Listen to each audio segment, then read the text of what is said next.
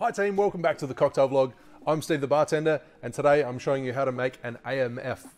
AMF stands for Adios Mother... I'm not going to say it because I don't want to get the channel demonetized or this video demonetized. Very, very simple variation on the Long Island iced tea with the simple substitution of Blue Curacao in place of triple sec and lemon lime soda, or in Australia as we know it, lemonade, in place of the cola. Simple as that. So we're going to start off with our vodka and do 22.5 ml, 3/4 ounces. If you want to see the Long Island iced tea, I'll link to it right here.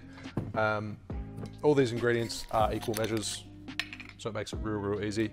And as with the Long Island iced tea, you can build it straight in the glass, or you can give it a quick shake to combine the ingredients, which is what I'm doing here today.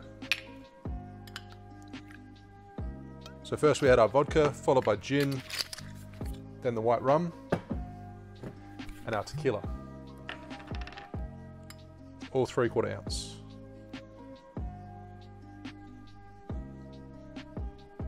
That's about 2.5 mils short. Don't tell anyone. And then the Blue Curacao.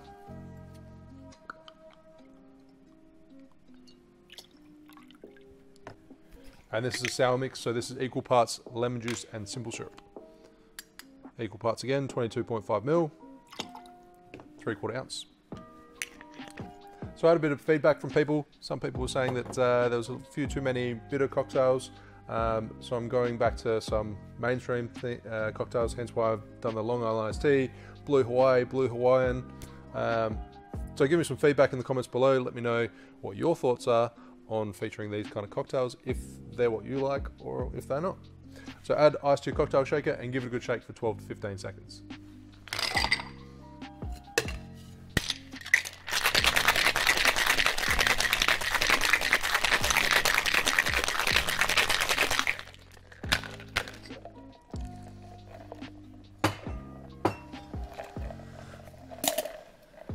So fill your highball glass with ice, maybe not that much ice,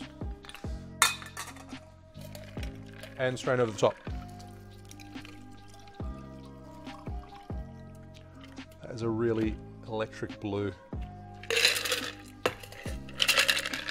Might add a couple of cubes just to top it back up.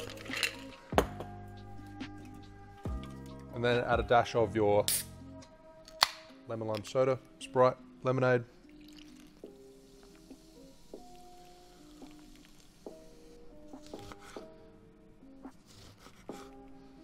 So there you have the Adios Motherf. Cheers. And if you want to see another Long Island variation, the Tokyo iced tea is coming tomorrow. Cheers. Oh.